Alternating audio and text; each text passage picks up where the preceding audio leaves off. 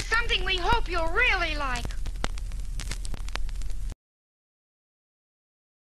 I have a great time with my life, and I want to share it.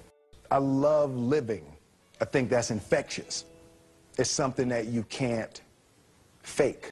Greatness is not this wonderful, esoteric, elusive, God-like feature that only the special among us will ever taste. You know, it's something that truly exists in all of us. It's very simple.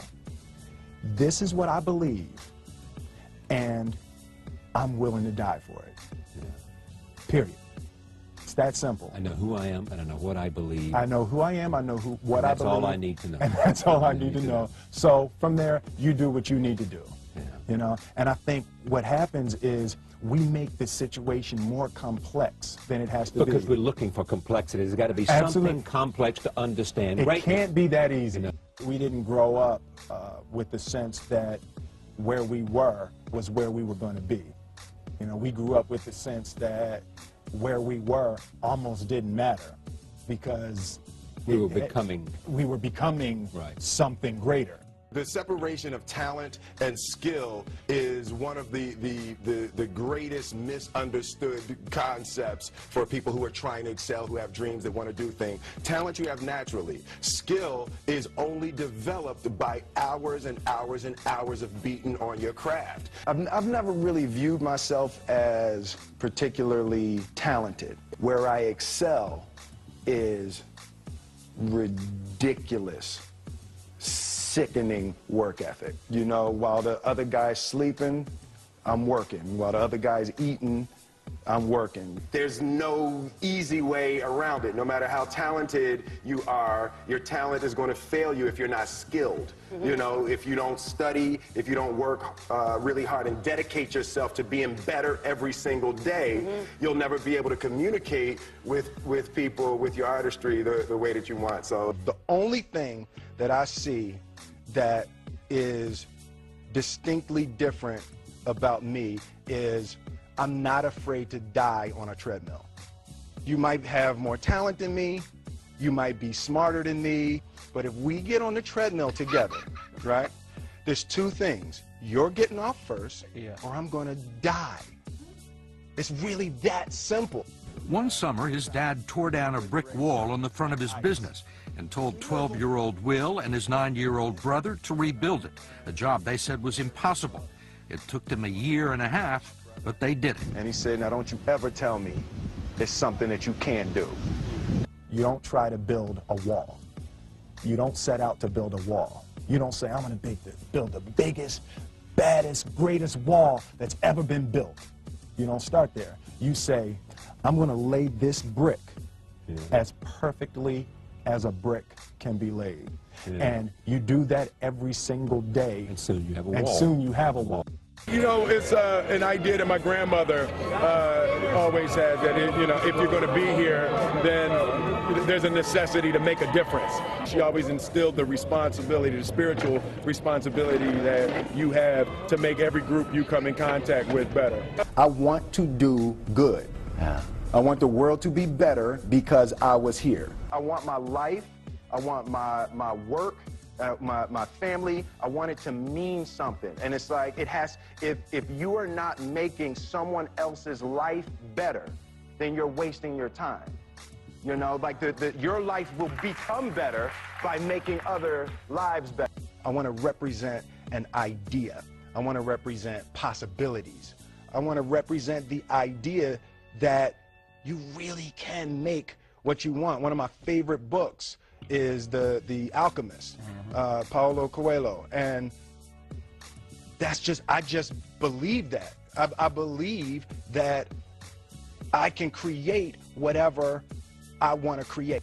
The first step before anybody else in the world believes it is you have to believe it. There's no reason to have a plan B because it distracts from plan A.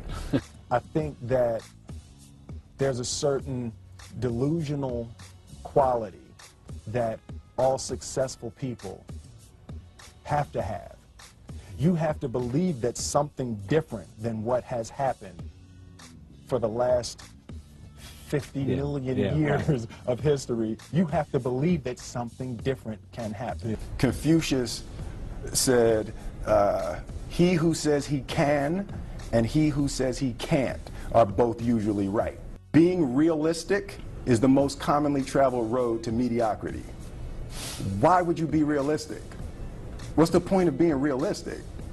Just put up a barrier. Yeah, I'm going to do it. It's done. It's already done. The second I decide it's done, it's already done. So now we just got to wait for y'all to see. It's unrealistic to walk in a room and flip a switch and lights come on. That's unrealistic. Fortunately, Edison didn't think so. It's unrealistic to think you're going to bend a piece of metal and fly people over an ocean in that metal. That's unrealistic. But fortunately, the Wright brothers and others didn't believe that. And it just seems like such a ridiculous idea to me to embrace the idea that it's not going to happen and that's not real for that to happen. As soon as you say it, now you just made that real. Our thoughts, our feelings, our dreams, our ideas are physical in the universe. That if we dream something, if we picture something, if we commit ourselves to it, that is a physical thrust towards realization that we can put into the universe. That the universe is not a thing that's going to push us around. That the world and people and situations are not something that are going to push us around. That we are going to bend the universe and command and demand that the universe become what we want it to be. I study the patterns of the universe. There's a redemptive power that making a choice has, you know, rather than feeling like you're at effect to all the things that are happening. Make a choice, right? You just decide what it's going to be, who you're going to be, how you're going to do it. Just decide. And then from that point, the universe is going to get out your way. It's like it's water. It wants to move and go around stuff, you know. You know, there's a flow of the universe that I've grown to know just how to go with. I realized that to have the level of success that I want to have, it's difficult to spread it out and do multiple things. It takes such a desperate, obsessive focus. You really got to focus with all of your fiber and all of your heart and all of your creativity. I'm motivated by fear. Fear. You know? Fear of what? Fear of fear. I hate being scared to do something. And I think what developed in my early days was the attitude that I started attacking things that I was scared of. It was Franklin Roosevelt said the only fear you have to fear is fear itself. Absolutely. Remember that? Absolutely.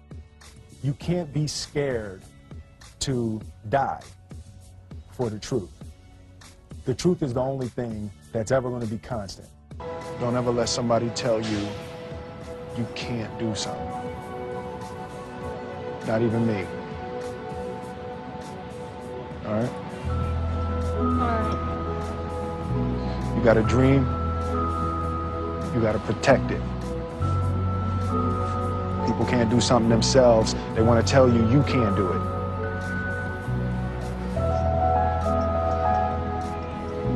You want something, go get it. Period.